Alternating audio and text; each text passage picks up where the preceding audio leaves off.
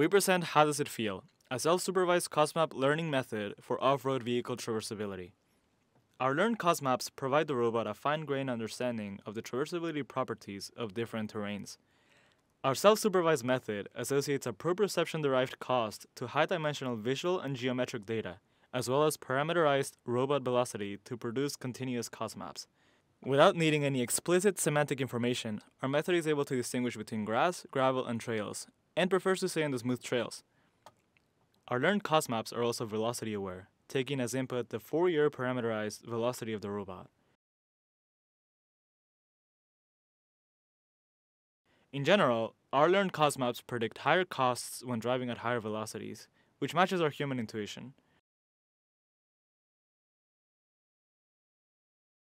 We now describe our baseline navigation stack, which consists of a lethal height geometric Costmap.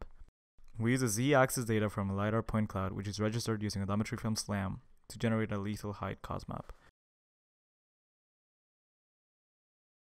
The lethal height Costmap is directly used to optimize trajectories using MPPI, a sample-based model predictive control algorithm. However, lethal height Costmaps are not very expressive, and the navigation behaviors are heavily affected by the chosen threshold. With a low threshold, they restrict the full navigation capabilities of the robot. For example, tall grass becomes lethal and therefore not traversable. With a high threshold, they show no distinction in cost between different terrains of the same height, but with different properties, making all of these terrains equally traversable. We now present an overview of our system. First, we process the raw stereo images to obtain top-down RGB maps and height maps using stereo matching and Tartan VO. Then, during training, we extract patches from these top-down maps along a trajectory as well as the corresponding robot velocity, and we pass them through a ResNet 18 and an MLP respectively. We predict the continuous traversability cost from the concatenated map and velocity features, from which we calculate the L2 loss against pseudo-ground truth values obtained from IMU linear acceleration data.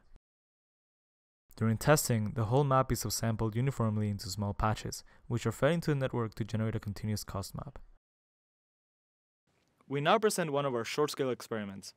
In this experiment, the goal of the robot is to drive 200 meters straight ahead. For our baseline, we use a geometric occupancy-based Costmap, with a height threshold of 1.5 meters. Since everything appears as non-lethal using the baseline Costmap, the robot takes the shortest path and drives through the grass.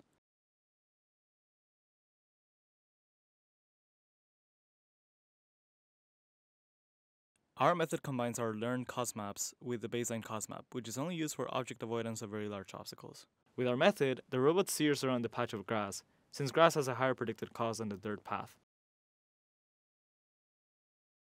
Note that the left part of the trail, covered with loose gravel, has a higher predicted cost than the smooth part of the trail on the right.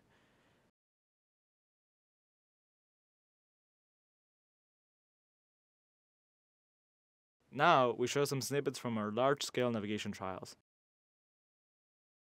With the baseline Costmap, the robot does not distinguish between different terrains of the same height, and cuts a corner to get to the waypoint faster. However, this corner is too tight and leads to an intervention.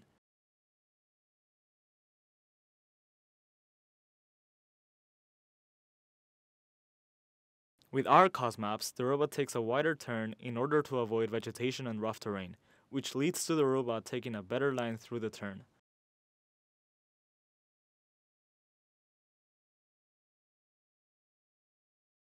On the green course, which contains more vegetation and tight paths, the baseline Costmap again leads to an intervention, since it tries to take a turn through vegetation.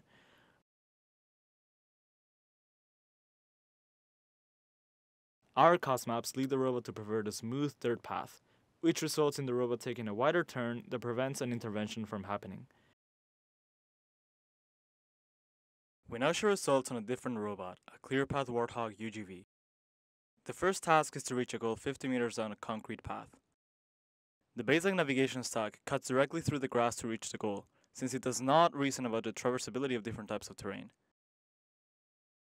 Using our learned Costmaps, the robot reasons that asphalt is smoother than grass, and it remains on the asphalt to reach the goal.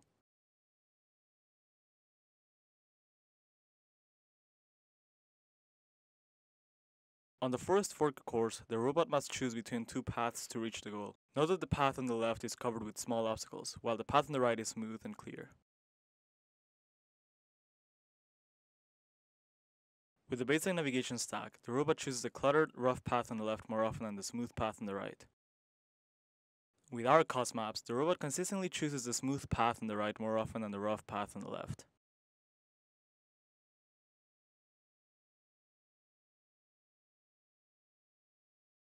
For more information and full experiment videos, visit our website.